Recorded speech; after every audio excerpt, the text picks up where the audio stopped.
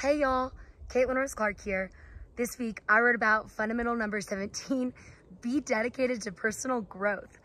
I'm currently leaned up against a rock on top of a mountain in Lake Tahoe that I just climbed without a trail during my soul wander, that's what this is called, and I couldn't have thought of a more perfect place to record this video. So this week I talk a lot about using your adversity and your challenge as an advantage for your personal growth. And I think oftentimes we think of that as using our challenge to get discipline and be uncomfortable and to just push through.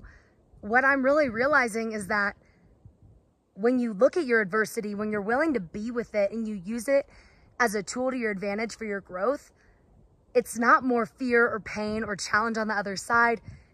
It's radical joy and play and fun and humor and expansion.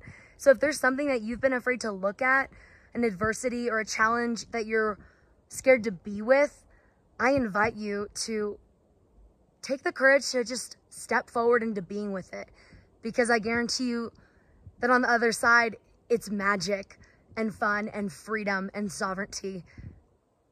And it's the transformation you've been looking for. I love y'all so much. I hope you guys have a great week and enjoy this week's blog post. Mwah.